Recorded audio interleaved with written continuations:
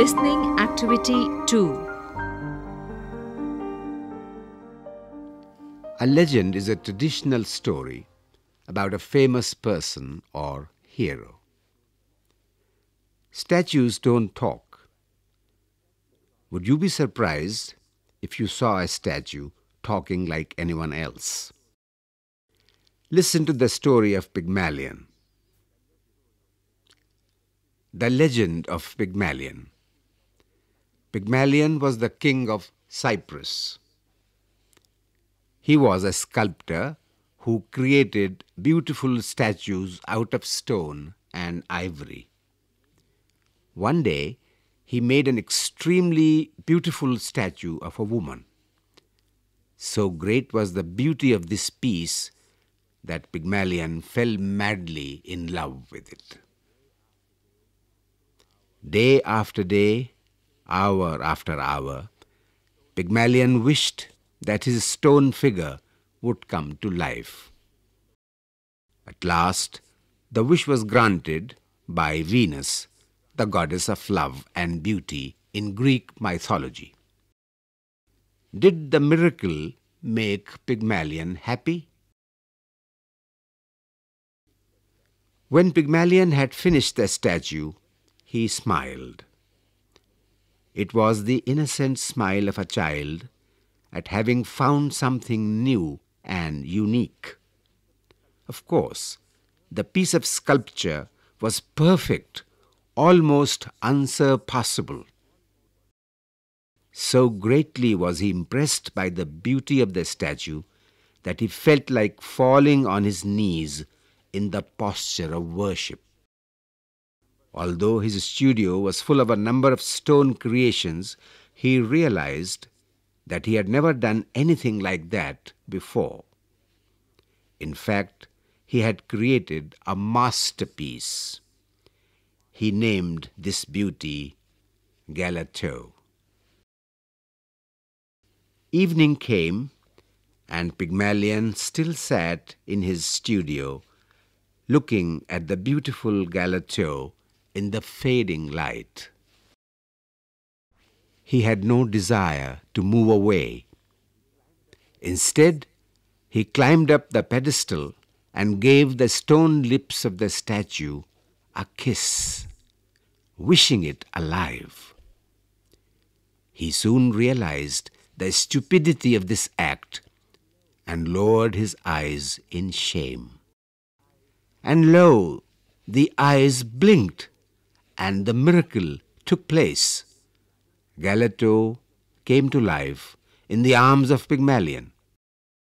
Venus, the goddess of love, had granted the artist's wish. Galatea did not speak. She smiled with an expression of astonishment upon her radiant face. Like a child, she stretched out a hand to touch Pygmalion's hair. As she parted the dark locks, she laughed. It was a clear laugh. He spoke a few words, and for the first time the smooth forehead wrinkled in an effort to understand. Galatea was soon asleep, because moving life is more tiring than a motionless masterpiece of sculpture.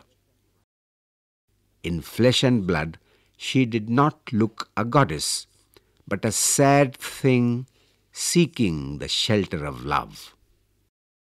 All night, Pygmalion kept watch over this tender life.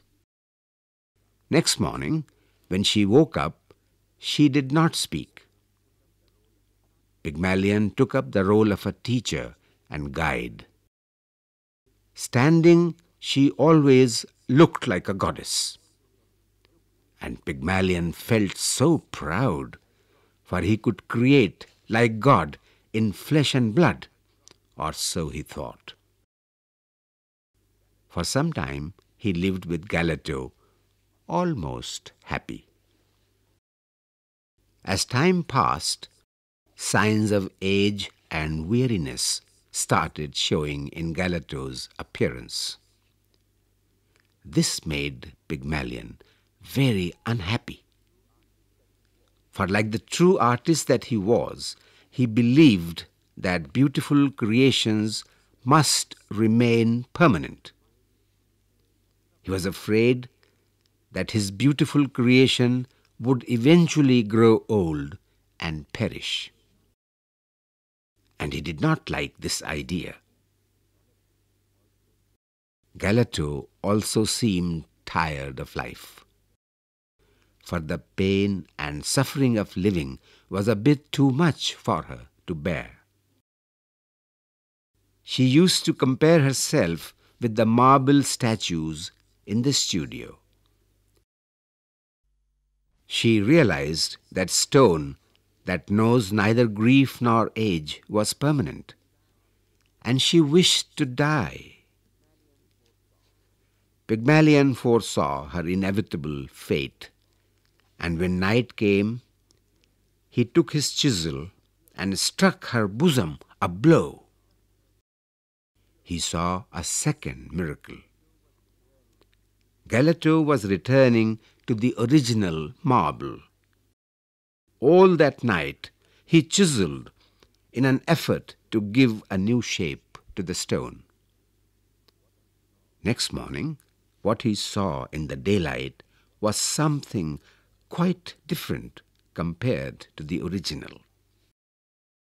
The lips had lost their great beauty. The eyes told of the grief of living. The whole body was bent towards the earth. In brief, the whole night, in the dark, he had been sculpting the very face of grief. And Pygmalion wept.